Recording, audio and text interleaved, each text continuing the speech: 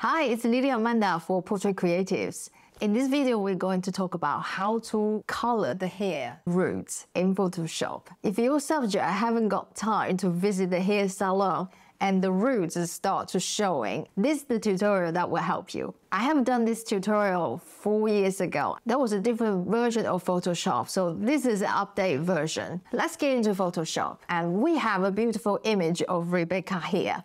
And you can see the roots of her hair is really showing. And there are two things we need to consider when changing the root color, okay? So you see that first is the brightness.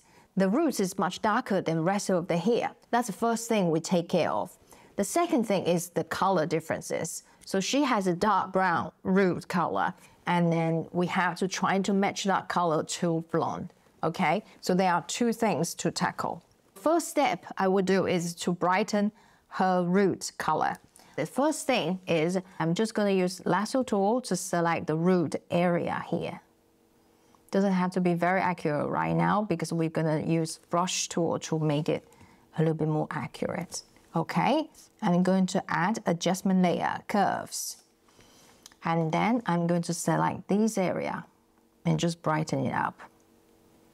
This one a little bit too bright. I'm going to select, I think that's about it. You just see like the brightness is similar to the other colors of hair. If you make it brighter, it will be easier to change the color. So I'm going to use brush tool and change it to white brush. And then just brush it over. Like this, okay? So I'm just include more roots with the brush. Okay. All right, that looks okay. I'm going to use feather to smooth the edges. Okay, that looks better, you see, before and after. So we have lift up the brightness for the roots. And I'm going to paint a little bit back with the roots here because this is looking too bright. So I'm going to use brush and use black brush. Opacity, I'm going to change to about 20%. I'm just going to paint this highlight over so it's darker, can match these two areas better. So that looks okay. Next step, we are going to use frequency separation. Frequency separation is to separate the texture and color and tone to two different layers so you can tackle on one and not touch the other. Okay, so if you don't know what is frequency separation, I have another video talk about what it is and how to use it. I will leave the link in the description so you can check it out and also download the action. So here, I'm just going to run the action. And I'm going to the action panel and this one, frequency separation, Portrait Creatives. I'm just going to hit play and you will run the action. So this is the time where we decide what is the radius. Usually I go when the textures all disappear. Okay, so I think about here is fine. The text disappear and only have like color and tone over here. I think this is good and I'm going to hit OK. So we have these two layers here already. And the next thing I want to do is actually to change the color of the roots. So I'm going to add a new layer on top of the color and tone. And then I'm just gonna paint the color over it. I'm going to use a brush B and change the opacity to 100. Okay, I'm going to sample the color over here and hold on the option key here and just paint over. Don't have to be super accurate here. Okay. So I'm just going to paint all these roots the same color. Over here a little bit and this area as well. Okay, so just about here. And I'll change the brush tool to 50% and paint over the center area. I'm changing to the erase tool and just erase here a little bit. Okay, and I'm going to brush the hair tiny bit here. Okay, and then I'm going to change to the blending mode to color.